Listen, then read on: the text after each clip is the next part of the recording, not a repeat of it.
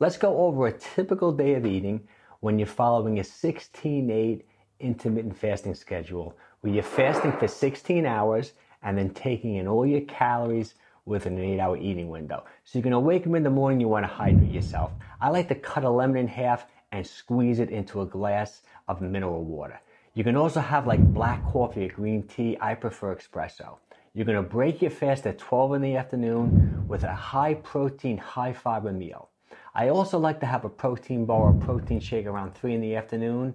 Then you're going to have dinner around 7:30 in the evening. Same thing as lunch, high protein, high fiber, and no calories after 8 p.m. If you want to lose some weight, you want to improve your health, most people will be in a calorie deficit following a 16-8 schedule.